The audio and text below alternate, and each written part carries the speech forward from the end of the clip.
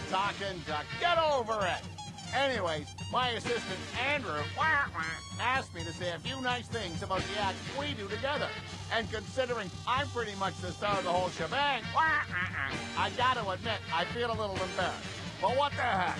Here goes nothing. For starters, I guess I should tell you that even though Andrew is the goofiest, the most unpredictable performer I've ever worked with, if you twist my bill, I'd have to admit he's also my favorite.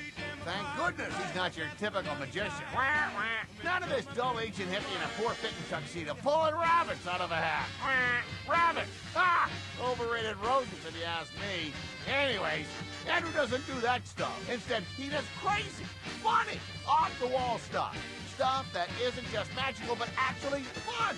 Stuff people really remember. The guy's a freak, you know. Crazy for Cuckoo Puffs. I mean, one moment he's pulling cookies out of thin air, and the next he's actually crawling inside a super huge balloon. I know! Quite the airhead. But I'll give him this much. Because everything he does is so visually oriented, we can play pretty much anywhere. And we do. Together, we work everything from large theaters, trade conventions, to cruise ships in the States, Europe, and South America. You name it. Audiences always like the guy. But like I said, he's a bit of a nutball. Frankly, I think he was dropped a lot as a kid. He's even got a bit of a thing for toilet paper.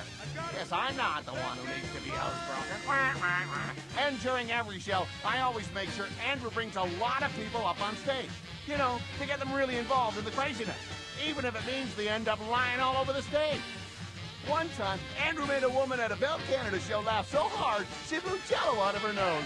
Strange thing was, she was eating chocolate pudding at the time. Folks, try the meal. I'll be here all big. Get it? Big! Of course, the highlight for me is when I use my kung fu training to find a selected card. People go nuts. Bruce Lee, eat your heart out. Okay, so I'm not a heavyweight. I guess I'm more of a featherweight. Get it? Featherweight.